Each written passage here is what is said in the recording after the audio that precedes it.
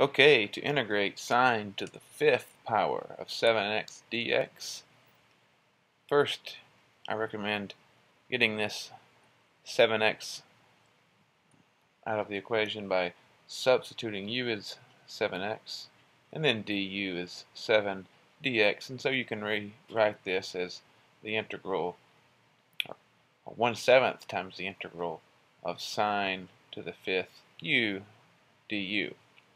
Then you're thinking, well, I would like to integrate this sine, but there's no cosine to make it a u to the n du, and there's no closed form formula to use for sine to the n. And so what you can do is just use a little creative factoring.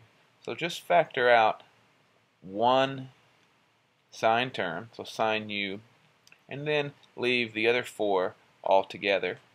And then you can exploit this factor of 4 in the following way.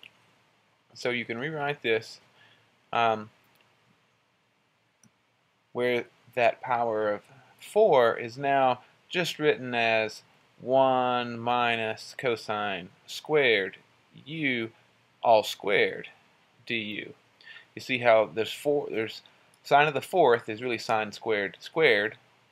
And so the inside piece here is sine squared u, and then if you square that, you'll get sine of the fourth. So now we can FOIL this out, and 1/7 sine u times, again I'm just squaring this binomial, so 1 minus 2 cosine squared u plus, now it's cosine to the fourth u du. Now that you've expanded this binomial, you'll notice that, well, each of these terms, once you distribute the sign, can be rewritten as a u to the n du problem, where, or maybe more specifically, a w to the n du problem, because here we've already got u. So what I recommend is setting w equal to cosine u, and then dw is negative sine u du. And so in terms of our original problem, sine u du is negative dw.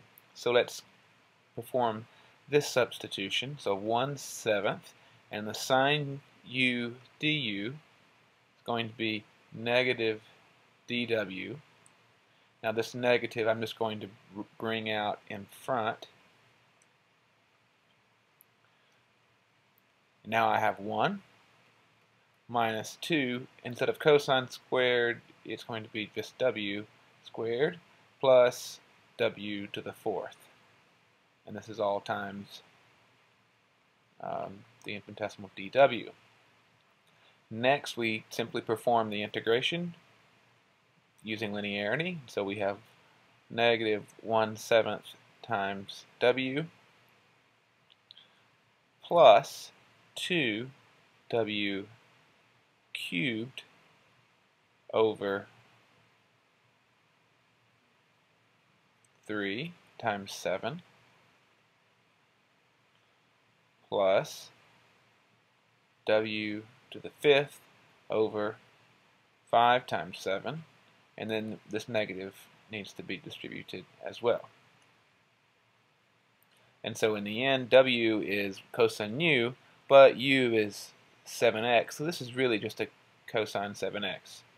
And so in the end, you want negative cosine 7x over 7 plus 2 cosine 7x cubed over 21 minus cosine 7x to the fifth over 35, and then let's not forget our plus c at the end.